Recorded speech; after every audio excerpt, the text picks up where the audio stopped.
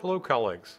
Welcome to another episode of A Physician's Lens, a periodic conversation for physicians and other care providers across the HCA healthcare community discussing topics of importance. I'm Dr. John Perlin, Chief Medical Officer and President of Clinical Operations for HCA Healthcare, and today I'm joined by our Senior Vice President for Government Relations, Jeff Cohen. Good morning, Jeff. It's great to have you with us. Thank you, Dr. Perlin. I'm delighted to be here.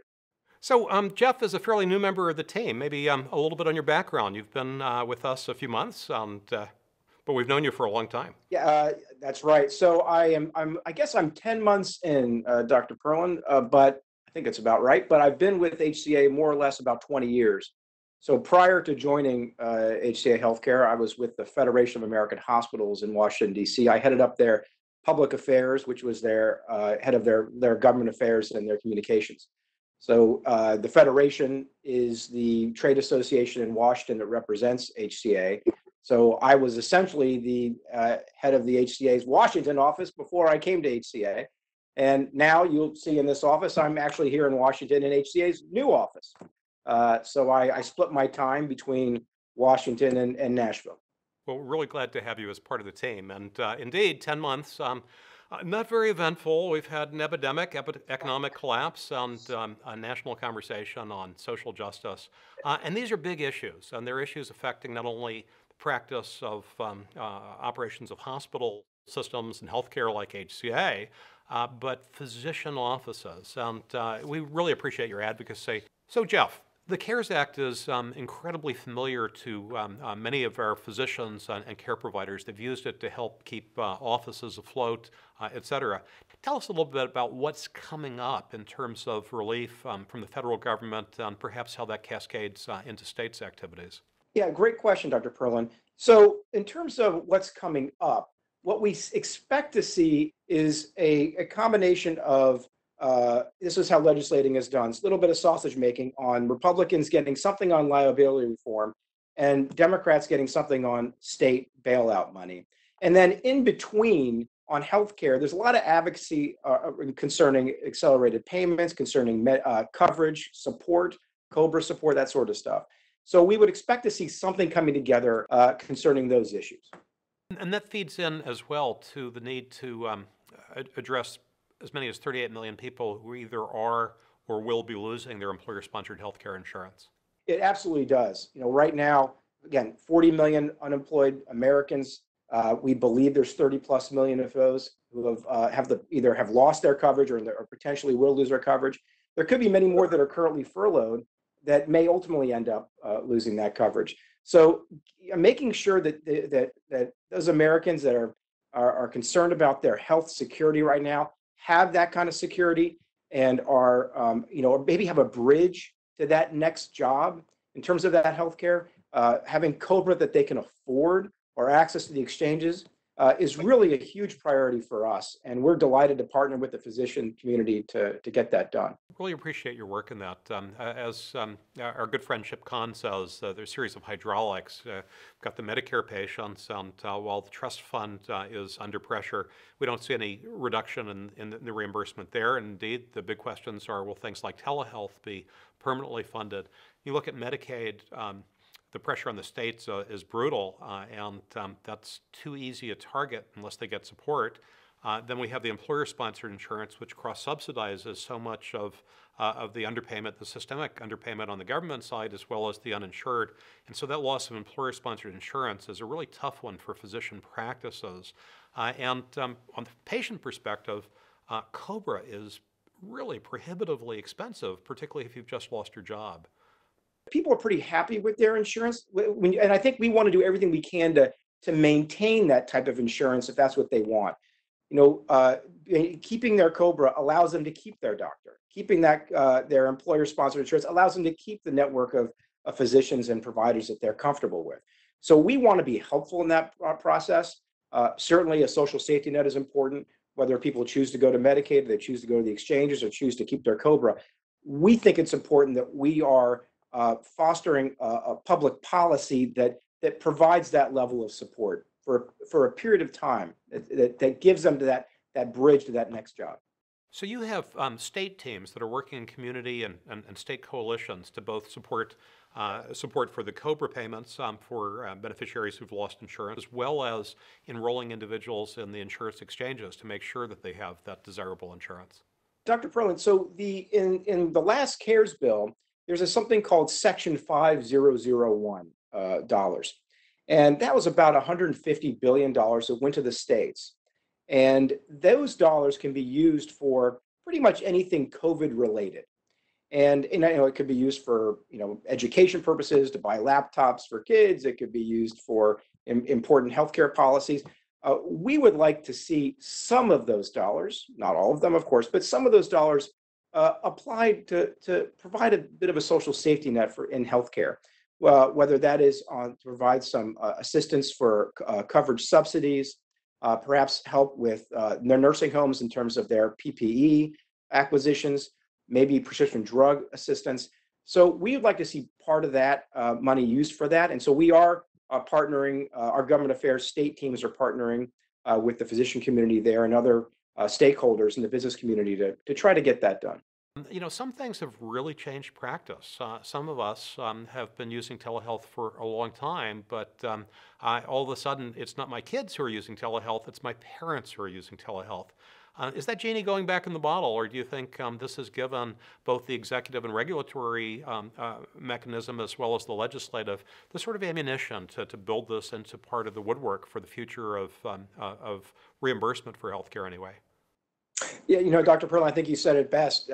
We have, in a matter of 3 short months, completely upended the way healthcare has been delivered, which is in a remote fashion largely. And so, no, I don't believe that telehealth can be put back in that bottle. I think the question now is sort of regulating and legislating around the edges. Consumers really liked it. I think there were a lot of benefits to the healthcare system during this period of time of people not having to go to places where they felt they didn't feel comfortable going. So I think that it is something that it's here to stay.